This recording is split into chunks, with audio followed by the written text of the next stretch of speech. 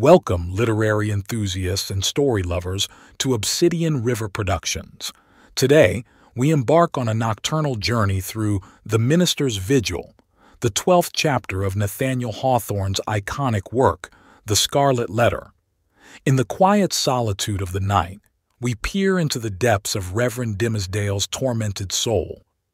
If you appreciate the weaving of classic tales through modern technology, please consider subscribing to our channel. Your support allows us to bring these timeless narratives to life. Now, let's delve into the shadows of the night with Dimmesdale's silent introspection. Remember to click the bell icon to receive notifications for each new chapter and join our growing community of literature lovers. 12. The Minister's Vigil. Walking in the shadow of a dream, as it were, and perhaps actually under the influence of a species of somnambulism, Mr. Dimmesdale reached the spot where, now so long since, Hester Prynne had lived through her first hours of public ignominy. The same platform or scaffold, black and weather-stained with the storm or sunshine of 7 long years, and foot-worn, too, with the tread of many culprits who had since ascended it, remained standing beneath the balcony of the meeting-house. The minister went up the steps. It was an obscure night of early May. An unvaried pall of cloud muffled the whole expanse of sky from zenith to horizon. If the same multitude which had stood as eyewitnesses while Hester Prynne sustained her punishment could now have been summoned forth, they would have discerned no face above the platform, nor hardly the outline of a human shape in the dark gray of the midnight. But the town was all asleep. There was no peril of discovery. The minister might stand there, if it so pleased him, until morning should redden in the east, without other risk than that the dank and chill night air would creep into his frame and stiffen his joints with rheumatism and clog his throat with catarrh and cough, thereby defrauding the expectant audience of tomorrow's prayer and sermon. No eye could see him save that ever-wakeful one which had seen him in his closet, wielding the bloody scourge. Why then had he come hither? Was it but the mockery of penitence? A mockery indeed, but in which his soul trifled with itself. A mockery at which angels blushed and wept, while fiends rejoiced with jeering laughter. He had been driven hither by the impulse of that remorse which dogged him everywhere, and whose own sister and closely linked companion was that cowardice which invariably drew him back with her tremulous gripe, just when the other impulse had hurried him to the verge of a disclosure. Poor, miserable man! What right had infirmity like his to burden itself with crime? Crime is for the iron-nerved who have their choice either to endure it or, if it press too hard, to exert their fierce and savage strength for a good purpose and fling it off at once. This feeble and most sensitive of spirits could do neither, yet continually did one thing or another, which intertwined in the same inextricable knot the agony of heaven-defying guilt and vain repentance. And thus, while standing on the scaffold in this vain show of expiation, Mr. Dimmesdale was overcome with a great horror of mind, as if the universe were gazing at a scarlet token on his naked breast, right over his heart. On that spot, in very truth, there was, and there had long been, the gnawing and poisonous tooth of bodily pain. Without any effort of his will, or power to restrain himself, he shrieked aloud, an outcry that went pealing through the night, and was beaten back from one house to another, and reverberated from the hills in the background, as if a company of devils, detecting so much misery and terror in it, had made a plaything of the sound, and were bandying it to and fro. "It is done," muttered the minister, covering his face with his hands. "The whole town will awake and hurry forth and find me here." But it was not so.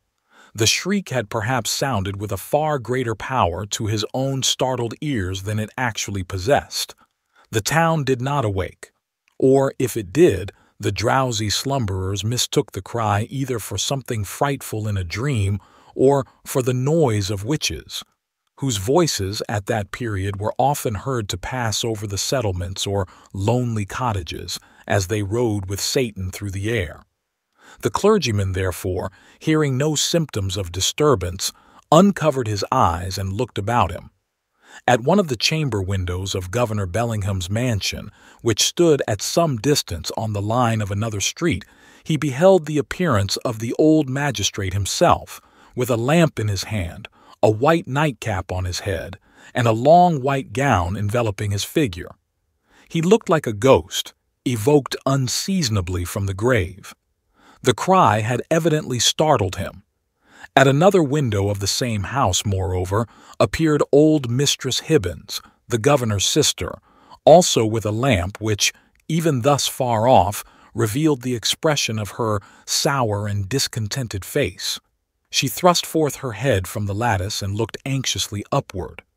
Beyond the shadow of a doubt, this venerable witch lady had heard Mr. Dimmesdale's outcry and interpreted it, with its multitudinous echoes and reverberations, as the clamor of the fiends and night hags, with whom she was well known to make excursions into the forest.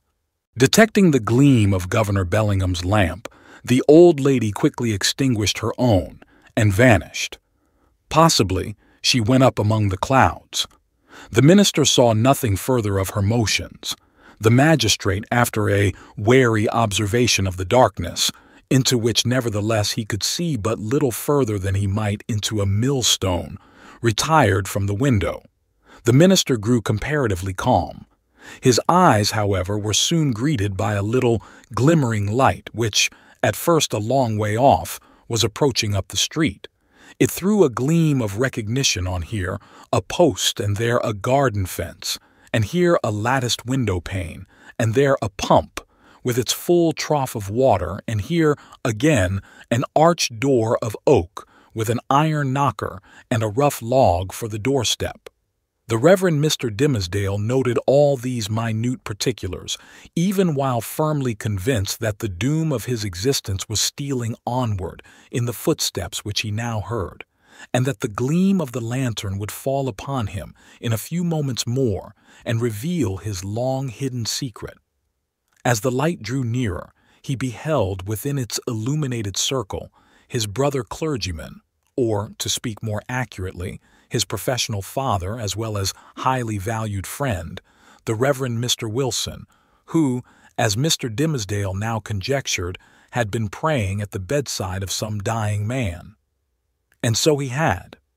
The good old minister came freshly from the death chamber of Governor Winthrop, who had passed from earth to heaven within that very hour, and now, surrounded like the saint-like personages of olden times, with a radiant halo that glorified him amid this gloomy night of sin, as if the departed governor had left him an inheritance of his glory, or as if he had caught upon himself the distant shine of the celestial city, while looking thitherward to see the triumphant pilgrim pass within its gates.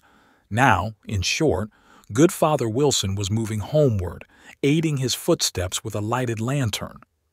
The glimmer of this luminary suggested the above conceits to Mr. Dimmesdale, who smiled, nay, almost laughed at them, and then wondered if he were going mad. As the Reverend Mr. Wilson passed beside the scaffold, closely muffling his Geneva cloak about him with one arm and holding the lantern before his breast with the other, the minister could hardly restrain himself from speaking. "A good evening to you, venerable Father Wilson.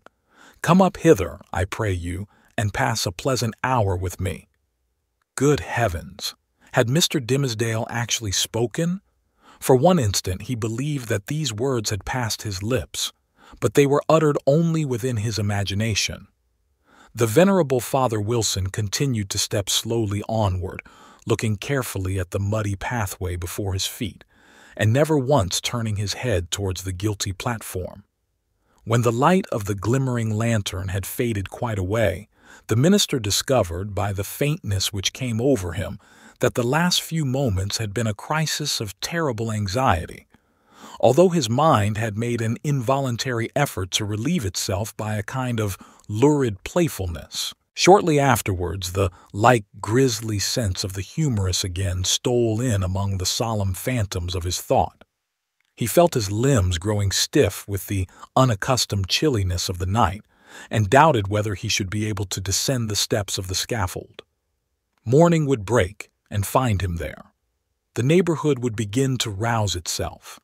The earliest riser, coming forth in the dim twilight, would perceive a vaguely defined figure aloft on the place of shame, and, half crazed betwixt alarm and curiosity, would go, knocking from door to door, summoning all the people to behold the ghost, as he needs must think it, of some defunct transgressor.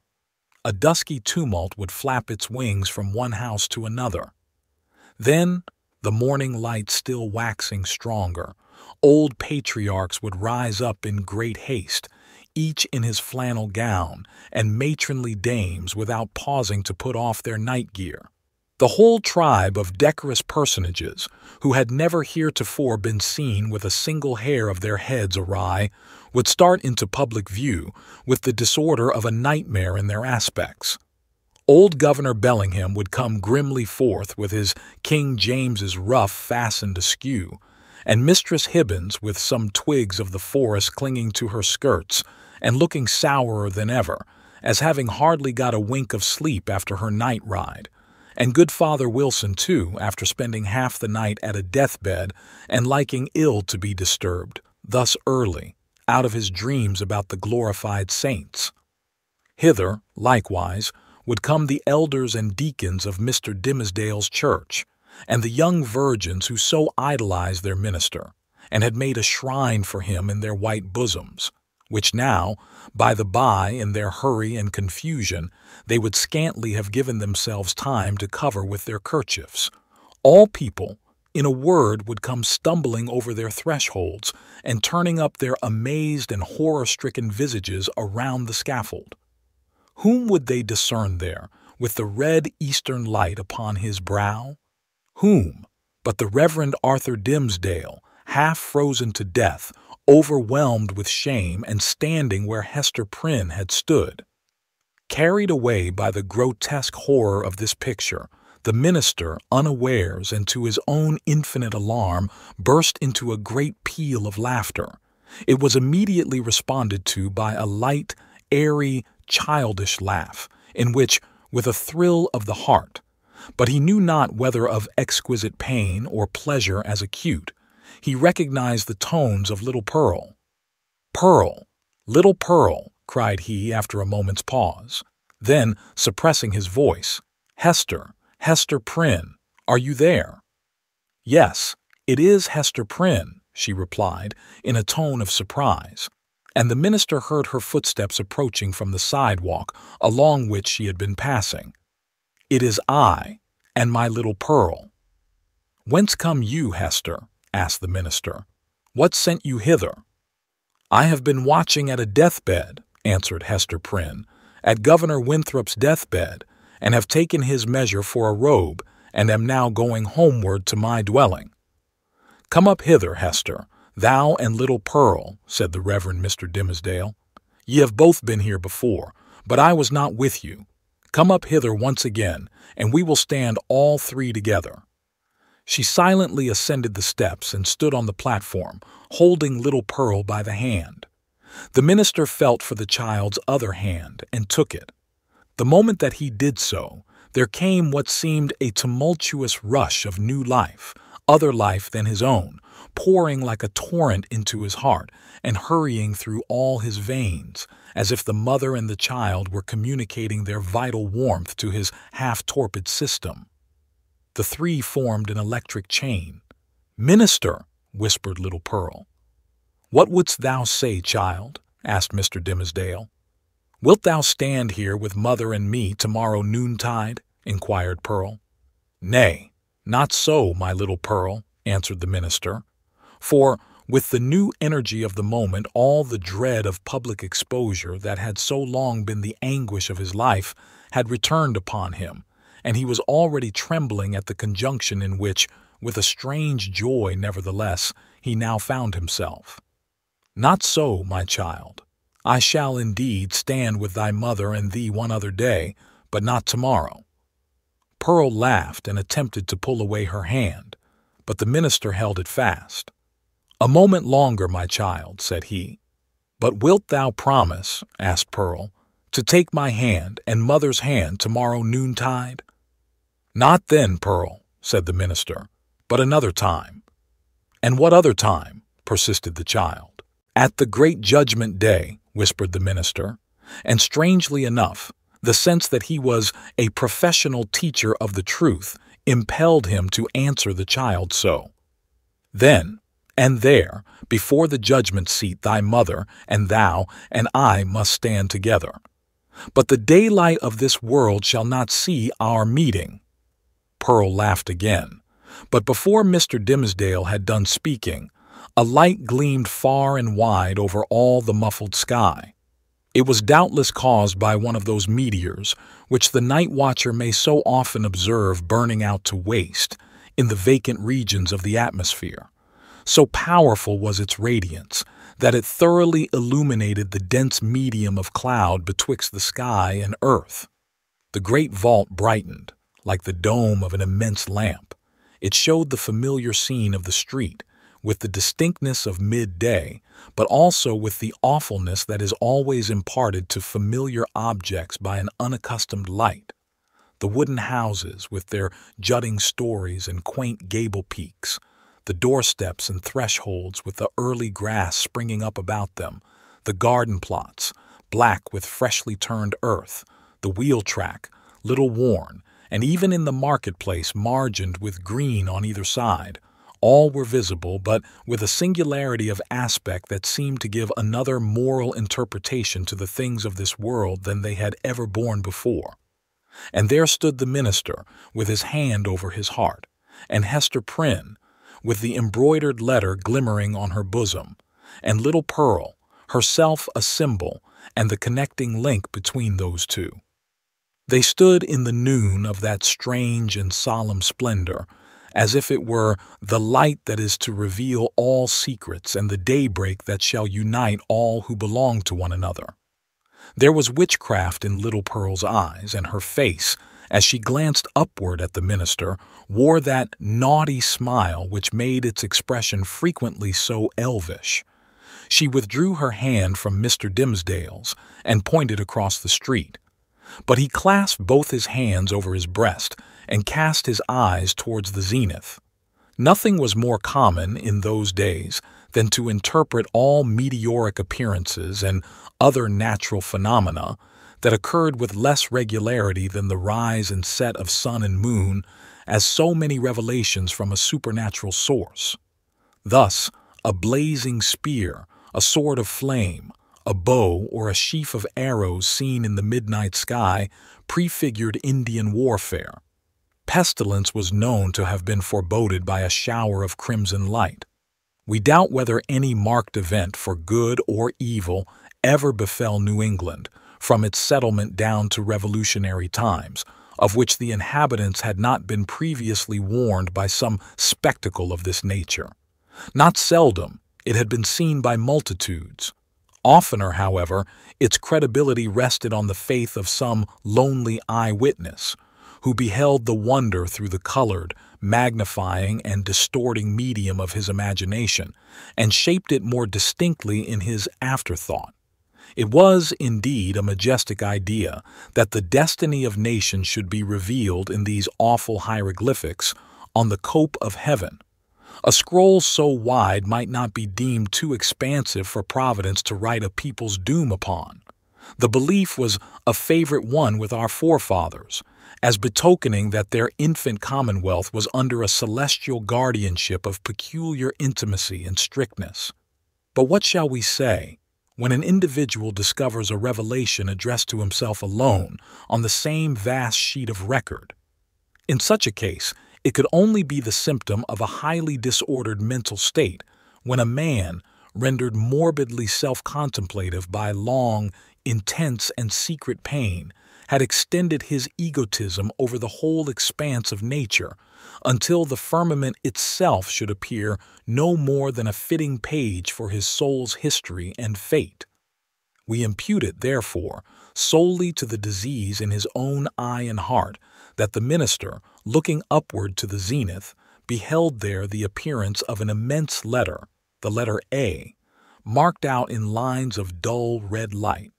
Not but the meteor may have shown itself at that point, burning duskily through a veil of cloud, but with no such shape as his guilty imagination gave it, or, at least, with so little definiteness that another's guilt might have seen another symbol in it.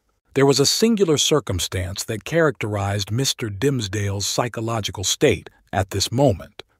All the time that he gazed upward to the zenith, he was, nevertheless, perfectly aware that little Pearl was pointing her finger towards old Roger Chillingworth, who stood at no great distance from the scaffold. The minister appeared to see him, with the same glance that discerned the miraculous letter. To his features, as to all other objects, the meteoric light imparted a new expression, or it might well be that the physician was not careful then, as at all other times, to hide the malevolence with which he looked upon his victim. Certainly, if the meteor kindled up the sky and disclosed the earth with an awfulness that admonished Hester Prynne and the clergymen of the day of judgment, then might Roger Chillingworth have passed with them for the arch-fiend, standing there with a smile and scowl to claim his own.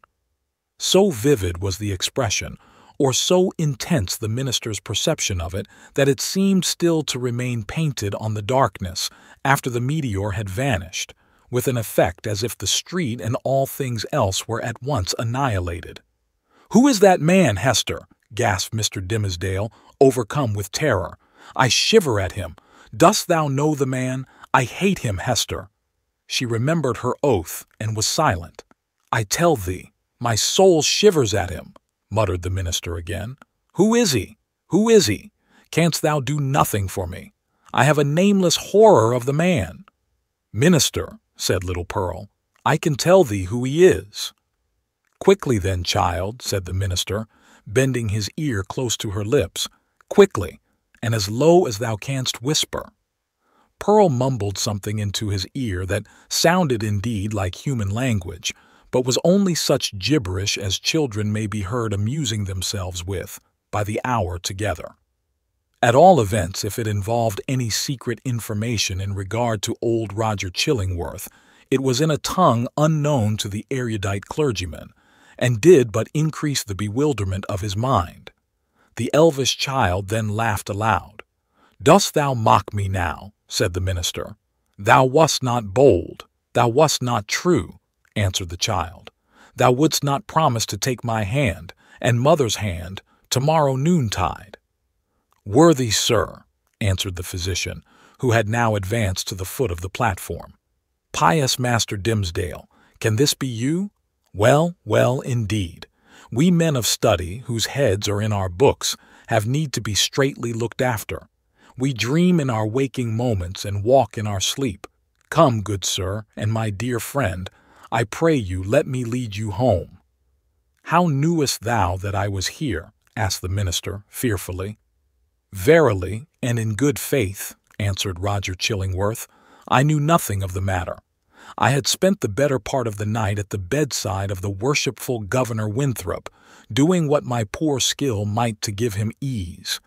He going home to a better world, I likewise was on my way homeward when this strange light shone out. Come with me, I beseech you, reverend sir, else you will be poorly able to do Sabbath duty tomorrow. Aha! See now how they trouble the brain. These books. You should study less, good sir, and take a little pastime, or these night whimsies will grow upon you." "I will go home with you," said Mr. Dimmesdale. With a chill despondency, like one awaking, all nerveless, from an ugly dream, he yielded himself to the physician and was led away. The next day, however, being the Sabbath, he preached a discourse which was held to be the richest and most powerful, and the most replete with heavenly influences that had ever proceeded from his lips. Souls, it is said more souls than one, were brought to the truth by the efficacy of that sermon, and vowed within themselves to cherish a holy gratitude towards Mr. Dimmesdale throughout the long hereafter.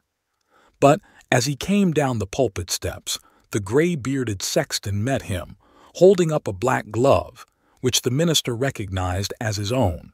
"It was found," said the sexton, "this morning on the scaffold where evil-doers are set up to public shame.